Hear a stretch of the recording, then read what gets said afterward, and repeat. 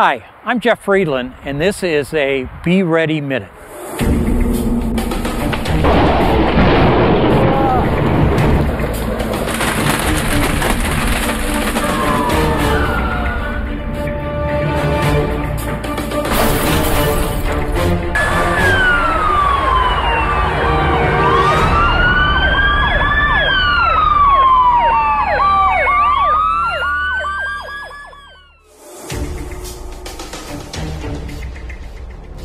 The decision to use a fire extinguisher to keep a small fire from getting large has some considerations.